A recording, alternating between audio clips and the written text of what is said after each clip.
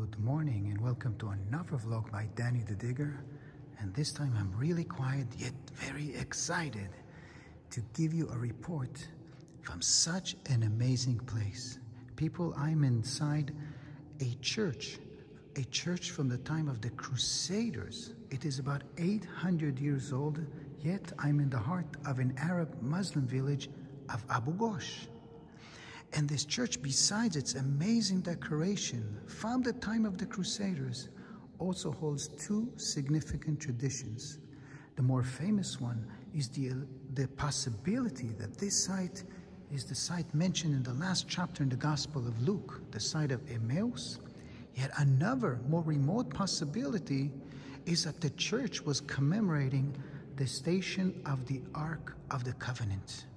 The Ark of the Covenant, which I've been reporting in the last few chapters, was captured by the Philistines, placed in Ashdod, in Gat, in Ekron, and then returned to the Israelites in Bet Shemesh. But causing a plague also in Bet Shemesh, we are told in the book of Samuel chapter 6, I believe, that it was taken by the priest Avinadav to Kiryat Yarim. Where is the site of Kiryat Yarim? Later I will come out of the church and point to the hilltop above the Arab village of Abu Ghosh, whose Arabic name is Deir el-Zahar. Deir means monastery. Zahar, what is Zahar? Maybe it's preserving the name of the son of Avinadav, El-Azar, who was placed in charge of the ark for 20 years. The local Arabs furthermore also called the hilltop above this village is the holy mountain, Jabal Muqaddas. So maybe there is truth, a grain of truth in the vague local memory that this site is associated with far back biblical events. But first of all, let me review this amazing church, which again is 800 years old, yet after the Crusaders were expelled from the Holy Land, the church was turned into a stable, into a den.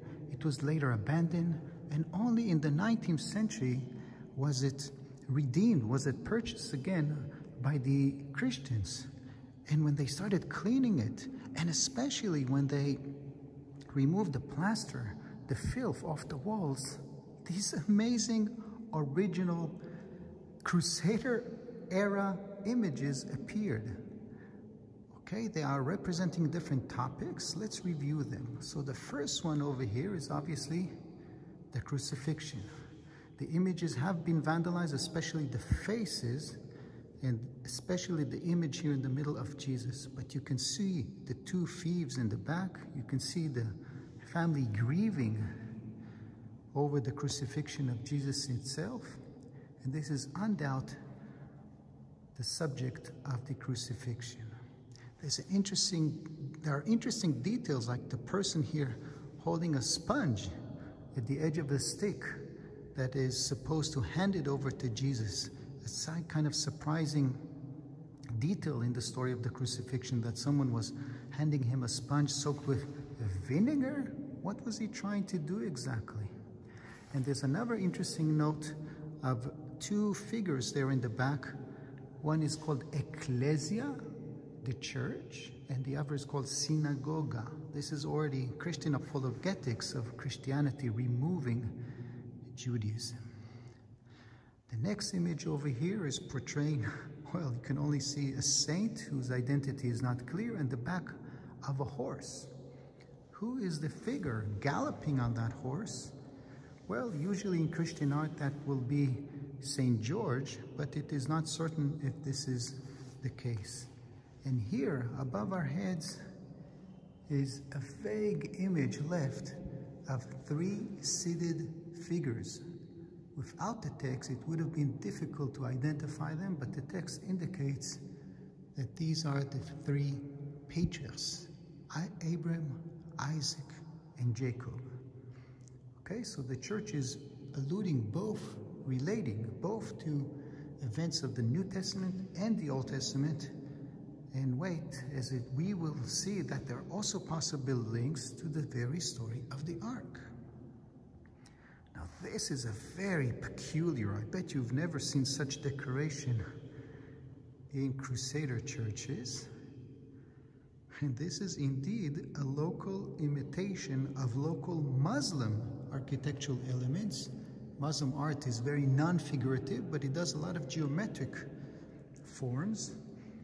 And this is undoubtedly imitating such Muslim, especially Mamluk era decorations. Moving on to the central aisle, above our heads up there, you should be able to see the image of Jesus and the disciples. And on the left wall over here is also a surprising subject. The faces are again vandalized, but you can see clearly a person in the middle with a halo over his head, Jesus, and on the side over here, a figure that should be laying down. Its face is again vandalized, but it's undoubtedly not the death of Mary, but her falling asleep. By Christian belief, although the New Testament does not say it, she didn't die. She fell into a very sound sleep, and Jesus took her up to the heavens. It is interesting that this little story, which is not originally from the New Testament itself, becomes very important, very strong in Christian history and Christian narratives, and appears quite often, especially in Catholic, medieval, and even modern images. Okay, next to it over here again, we have a saint whose identity is not clear, and again, some sort of a hero, some sort of a figure on a horse. St. George again? Who knows? Here on the top is the medieval subject of the diocese of Jesus reigning the globe. But one subject does not appear in all of this, and that is what this church, what some claim that this site is commemorating, the site of Emmaus. Emmaus, according to the Gospel of Luke, was the place where Jesus appeared after his resurrection, except that he says it was about 7 miles from Jerusalem. Now there is a city called Emmaus Nicopolis, a whole city around Latrun Junction of today, but it is about more than twice far. No, that's not proper English. It is over 20 miles away from Jerusalem. It is more than twice the distance. So some suggested that the Crusaders, realizing the distance isn't correct, have identified Emmaus over here, and this church was made to commemorate the appearance of Jesus. I'm not saying it's not possible. I'm just wondering, why did they not depict this event, this story, anywhere in the frescoes? On the other hand, on the main aisles, and main columns, over here, the Crusaders did choose to depict 2 specific figures. One, on the left, John the Baptist, the forerunner, but on the right side, Aaron, the high priest from the Old Testament, the high priest that made the golden calf, but later was in charge, he and his family and his descendants and the Kohanim, the priest, of the Ark of the Covenant. So maybe this is a clue to what the Crusaders were really commemorating in this church. Well, if this is not enough of a mystery, there is also a crypt beneath this church, not very well lit up, so I hope the camera will be able to catch it, but follow me.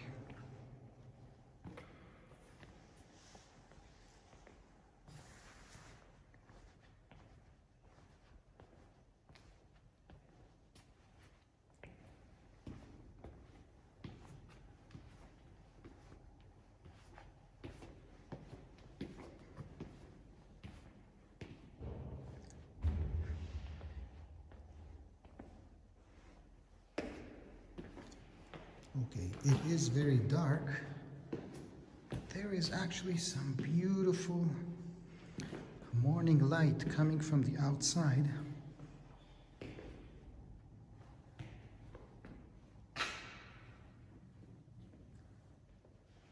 Wow, almost mystical. I hope the camera is catching this.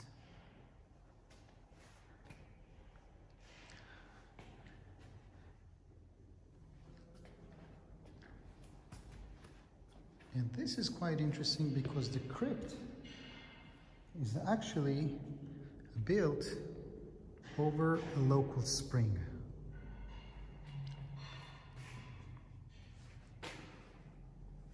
Okay, a very dark lower level that seems to relate to a water source.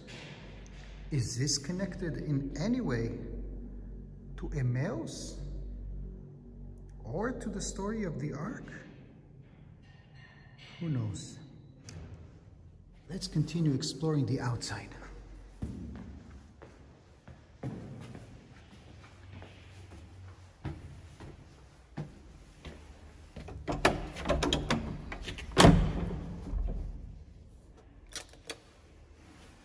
Okay, surprise, surprise. It turns out that there are lights here. So let's take a closer look.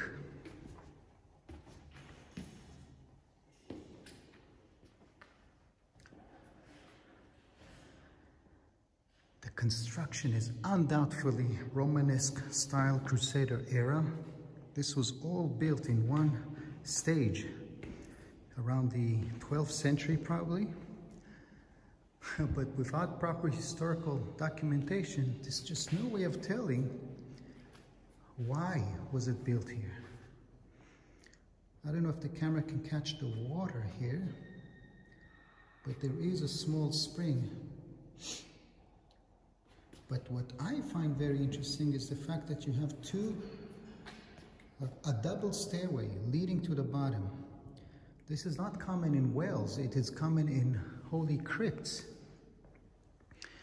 And this might suggest that perhaps the spring, the water, had more than just a significant water supply. It was also considered as sacred. Let me see if I can get out of here. Yes. It was also maybe considered as a sacred place, which is why there was a crypt designed around the water source. And if this is not enough of a mystery, in the outside courtyard you also have here a coffin, a sarcophagus with a interesting design over the lid. It is somewhat reminiscent of the Jewish Rosetta design, which appears a lot in tombs, but also in other forms of art. Is this indicating that a Jew was buried here? Well, another item that is embedded here on the wall on the left is a clear Roman tabula ansata inscription mentioning a vexillato, a certain unit of the infamous 10th Legio Fretensis. Yes, Legio Deca Fretensis. They are quite infamous from a Jewish point of view because they were not only one of the 3 legions to conquer Jerusalem and brutally crush the Jewish rebellion, but the 10th Legion itself later stayed in Jerusalem for 300 years to make sure those damn Jews don't even think of rebelling again. And only in the days of Diocletian were they moved from Jerusalem to Eilat. Okay, this site actually has both a beautiful, quiet vibe to it, but also a few more archaeological artifacts that makes you only more and more perplexed. Like this Corinthian capital, maybe from part of a sub-building, an extension of the church. Here, by the way, is what it looks like today, the entrance. And I see the monks sitting them on the side. Bonjour, Olivier. Bonjour. I'm recording a vlog. How's your English? Not so good. Not so good, so we'll skip it. But this is a vlog in English that I'm doing for my YouTube channel. Okay. Later I'll talk to you. Bye. And and in the courtyard here you can see also elements of an olive press, which can really be from several periods, indicating the rural countryside, the nature of this area. But what I find especially interesting is this milestone. Aha! Milestone usually contain names of emperors, and indeed the name of the emperor on this one is Antoninus Pius. This is a milestone dating to the 2nd century, when the Romans, after crushing the Jewish rebellions, both the first and the second, apparently tried to put some order. And order also included marking the roads and fixing them. And Abu Ghosh, needless to say, is along the significant road between Jerusalem and Jaffa, or today's Jerusalem and Tel Aviv. In fact, until the 1970s, the main road between those two cities passed right through this village. Only in 77, I believe, was highway number 1 completed. And then Abu Ghosh became a little road station on a local road system. Although now it's quite famous among the Jews, among the locals. It's a good place for hummus.